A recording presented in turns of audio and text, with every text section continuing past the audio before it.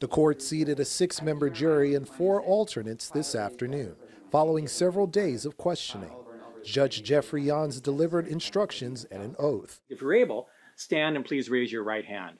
Attorneys for both sides then presented their opening statements, a roadmap of what to expect in the coming days. Assistant Attorney General Barbara A. Serrano says the evidence clearly shows Troyer made false claims to police that night, involving an altercation with newspaper carrier Sedrick Altheimer. It's not uncommon for newspaper carriers to get stopped because of the way they drive and crisscross streets, moving from house to house.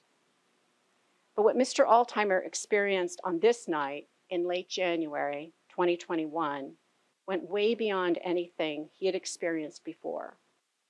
Sheriff Troyer turned his own suspicions into something much bigger. Meanwhile, Troyer's attorney, Ann Bremner, disputed the state's claims, stating that it was just a misunderstanding between Troyer and Altheimer, and brought up Altheimer's civil case as a possible motive for this trial. Bremner went on to claim that Altheimer yelled, "I'll take you out," to the sheriff.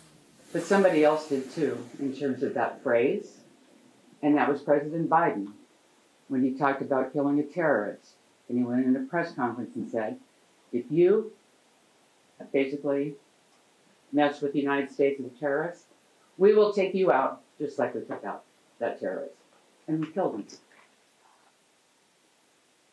I'll take you out. Now, court is scheduled to resume tomorrow morning at 8:45 a.m., where state prosecutors will present their first witness. But for now, we're live at the Pierce County Courthouse. Lionel Donovan, King 5 News.